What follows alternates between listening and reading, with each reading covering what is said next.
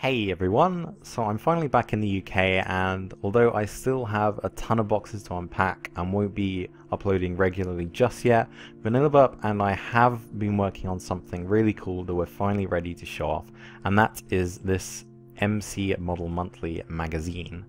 So this is going to be a monthly magazine talking about everything to do with block modeling, resource packs, and the whole community of everything.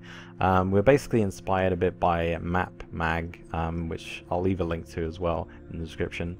But this is going to be a monthly magazine. It's available now on VanillaBurp.com. There'll be a link to that in the description as well. And if you click on it, it brings you to a PDF page, so you can obviously download it or print it off or do whatever you want with it. And we spent a ton of time putting this together, so we really hope you like it. We think it's pretty cool, and there's a ton of stuff in it. So there's a what's new section which talks about what's new in the community, obviously talks a bit about the snapshots and any news. Then we've got a section called models of the month, which shows off some really cool creations that you guys in the community have made. There's a section for tips and tricks, so how to debug, and display settings, because I haven't managed to write or create a video tutorial yet, so I thought we may as well create a written tutorial very quickly, just so you guys can get started with that until the video tutorial.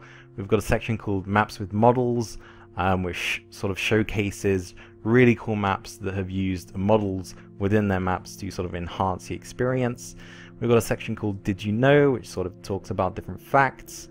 There's a section called Twitter Teaser, which sort of spotlights a person or a group of people in the community that have been sort of working on a project that they've been sort of tweeting out photos of. So Fred Hive is in this month's Twitter Teaser. Then we have a section called Free to Use, which shows off different models that have been uploaded to VanillaBurp's website, so that are obviously available for you guys to then download and use in your own sort of creations, as long as you credit the original author. Then there's just the sources and credits page. So we really hope you guys do like the magazine. It's available now, as I said.